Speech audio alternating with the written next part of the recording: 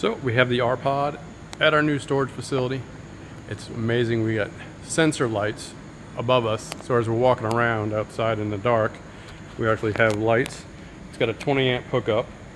Of course, I'm not going to do this out of respect for the owner, but currently we do have the AC roof unit running. I'll do that soft start. It's 20 amp service and it's running great. I will shut it off as soon as possible, just so we don't run up his bill, because this place is amazing. But here it is in its new home. The wife's running behind me to try and stay out of the video. Great spot here.